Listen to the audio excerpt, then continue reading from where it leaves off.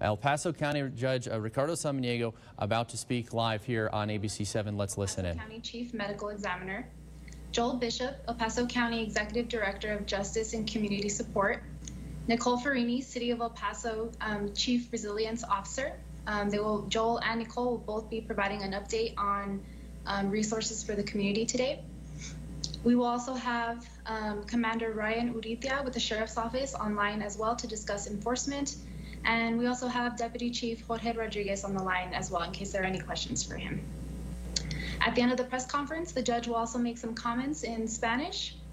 Judge, would you like to go ahead and get us started? Absolutely. Thank you, Nicole, and good evening to everyone. I believe this is one of the final pleas in trying my best and our best, not only myself, but from the city and the county commissioner's court to plead really with all our community to be prudent this entire next 5 days. You know, I truly believe that there's nothing more important than for our entire community to prudently and safely handle Black Friday and Thanksgiving holiday. I'll begin telling you a little bit about what's happening across the country and then how does it relate to us here in El Paso. The U.S. could nearly double its current numbers, about 12.4 million reported infections by January 20th.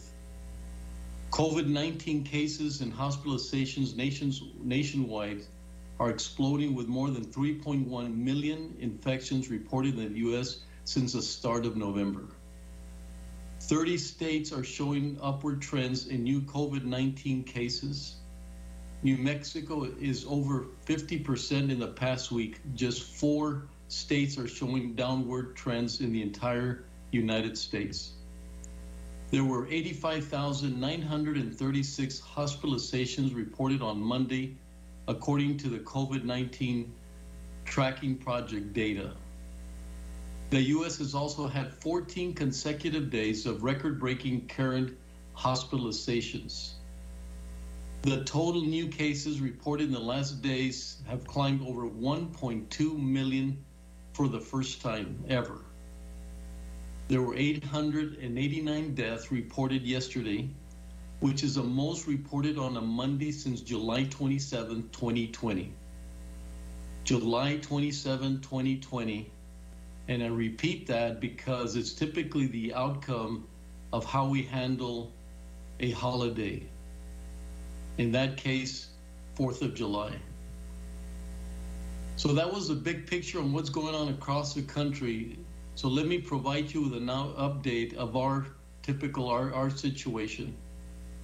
It is important to note that we're dealing with the same phenomenon that is happening across the United States. In other words, this is our reality as a community and as a nation. What we do as a community impacts our nation, and what our nation does impacts ourselves here, especially when you're looking at the travel situation that happens during Thanksgiving holidays. As of today, we're still in stage 1, which is the worst stage in our path to recovery. 1,257 new COVID cases were reported today, which brings us our total here in El Paso, 82,809 cases. Currently, we have 36,640 active cases that are being reported, not including the asymptomatic and those that have decided to quarantine without testing. I believe that number would be more accurate at about 40,000. 40,000 individuals have the virus that are part of our community. Health Department salary reported 15 additional deaths today. Our total, sadly and painfully, we have had 877 deaths to date. There are 489 deaths under investigation at this time. There's 304 patients in ICU, 217 patients on ventilators. Those are very difficult numbers, but one of the things I've promised today is transparency and being candid. so there won't be any confusion about the situation and the state of El Paso and our region at this point in time. We have 1,500 medical personnel have been sent to help with hospital surge. I think that's a significant number. So I'll repeat that number because I think it'll tell you how difficult things are that we have to bring that 1,500 medical personnel have been sent to help with hospital surge. We presently have 41% COVID-19 hospitalizations in El Paso. It has dropped some. We had 53% just a week ago. At this time, it means that 41% of our capacity in the hospital are COVID related. This includes additional patients at the convention center and other 10 sites that have been set up and the spaces that have been provided inside of our hospitals.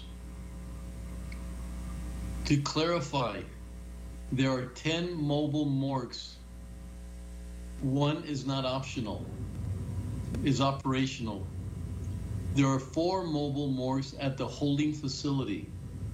There had been some confusion, so 10 mobile morgues, 1 is not operational, and 4 mobile morgues at the holding facility. And I'll discuss the holding facility later on in my presentation. We're working on building a temporary morgue in the inside of a designated facility. In order to maintain the respect of our families, we will not, at any situation, will we be providing the location. El Paso County, the city, OEM, Border RAC have all been working together to plan for the logistical management of this facility. And may I add that our funeral homes have done an unbelievable job of trying to process a very dignified situation for all the loved ones and all the families that have lost loved ones. It's extremely appreciated. The volume is just immense, and they continue to work day and night trying to do the best that they can given such high volumes.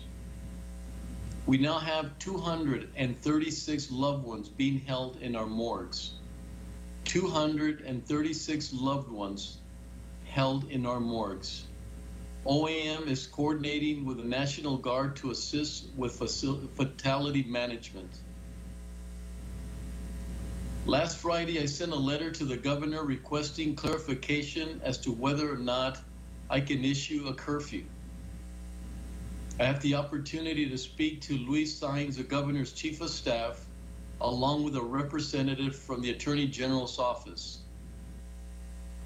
It was a favorable discussion, and I believe that we arrived at the conclusion that I am able to issue an order, and I'll discuss it because it's not the same order, and I want this to be very clear that it's a partial curfew. It's not as rigid as the one before, and I need that to be clear because we're going to talk a lot about the balance between opening safe and also making sure that our businesses continue to operate. It's a commitment that I've made to create that balance and to continue going forward in that direction. As you know, my legal authority was limited, and I have respected the result and what was issued back from the 8th Court of Appeals.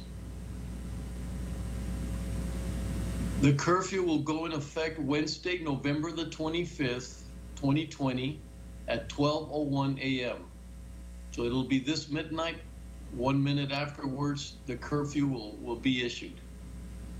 The curfew will be from 10 p.m. to 5 a.m. The curfew addresses, and I really want to be explicit on this, social and recreational activities. The curfew does not apply when out for essential or non-essential businesses. You will be able to be purchasing, shopping, whatever it is that you need to do of any essential or non-essential businesses under the conditions that are placed. For example, after 9 p.m., then we'll have different protocol. Shopping is not affected by the curfew as a means to allow stores to remain open for extended hours and minimize the number at one time.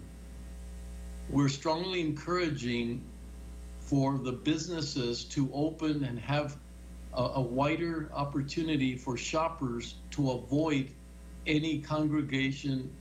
We're also asking for everyone for the possibility of extending some of the sales and so forth that will not allow for people to congregate. We're trying to create a balance on the health of our community and the economy. I'm strongly encouraging El Pasoans and businesses to utilize curbside, to-go delivery, and online services in order to avoid large crowds. I am encouraging big box stores to distribute their Black Friday sales throughout the day to avoid large crowds that may all gather at once for specific sales. If you recall, my heart goes out, and I really want the employees to participate and encourage the big box stores. We were very successful with signage, one-way aisles, an individual in the front, the ability to have their the hand cleansers, and everything was happening in a very positive way. Somehow we got away from that, so I'm encouraging every store to go back to those practices. The curfew will end on Monday, November the 30th at 5 p.m. I have the opportunity All right, that's the County Judge Ricardo Samaniego speaking live during a news conference. We are continuing to stream that for you on KVIA.com and the KVIA News app. A lot to unpack. There's some clarification on the mobile morgues. As we reported to you last night, there are 13 mobile morgues right now, not 14. One of them is not operational. 236 bodies currently at the morgues right now, and they are talking about that new facility, essentially a large warehouse that will be converted into a cooler to house more bodies. That is essentially the reality of what is happening in El Paso right now, given the 489 deaths under investigation right now. As it pertains to that curfew that he was just talking about, it goes into effect in a matter of hours now, 12:01 a.m. from 10 p.m. to 5 a.m. nightly. It applies, as they say, to social activity. Some questions and clarification we need to get there, because as they say, it does not affect shopping, whether it's essential or non-essential. And this will go through Monday, November 30th. And we will continue to monitor this news conference. You can watch it live right now on KVI.com and the KVI News app. But we're going to step aside, take a quick break, and come back, and we'll bring you any of the latest breaking details here on ABC 7 at 5.